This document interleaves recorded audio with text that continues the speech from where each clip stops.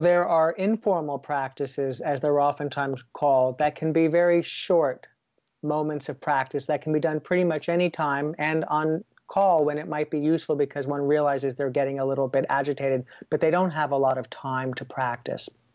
And then there are longer practices that can be useful when one sets aside a little time, 5 minutes, 10 minutes, 15 minutes, 20 minutes, to be able to practice. And importantly, these practices, whether they're very short or longer, while they might be helpful for calming down and feeling a little bit more relaxed, their primary objective is to be more fully present for the moment as it is. And sometimes the moment isn't so easy, and what's taking place can be very challenging.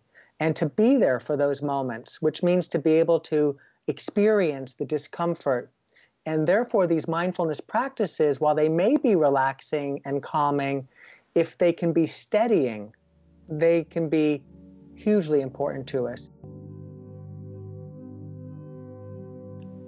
So let's practice for 3 minutes. As we bring ourselves into a posture that's upright and stable,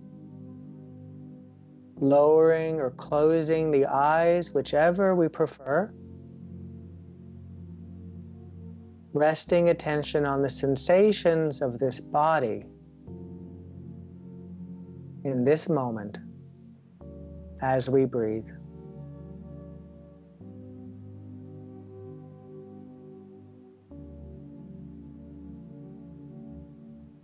And taking a few slower, deeper breaths, breathing in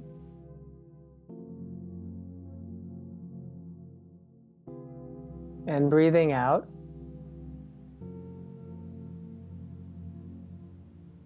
Breathing in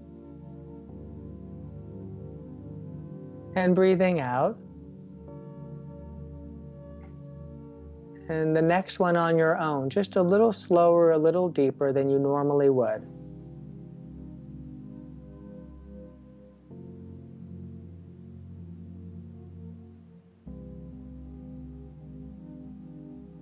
Allowing the breath to resume its natural pacing and rhythm, whatever that may be in this moment.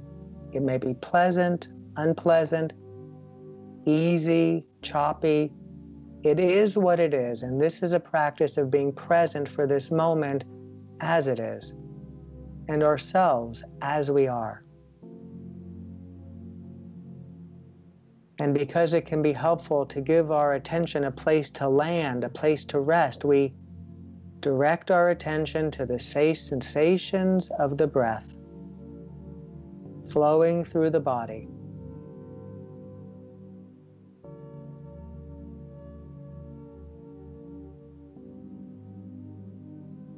We feel it from the inside. We're not trying to breathe. We are breathing. We are here. We are aware. There's nothing we need to do but be aware of our experience, this experience. And when our mind wanders, which it will, that is not a problem, because in the moment that we realize that our mind has wandered, we've woken up back into the fullness of this moment as it is. And there is this breath that has patiently awaited our return.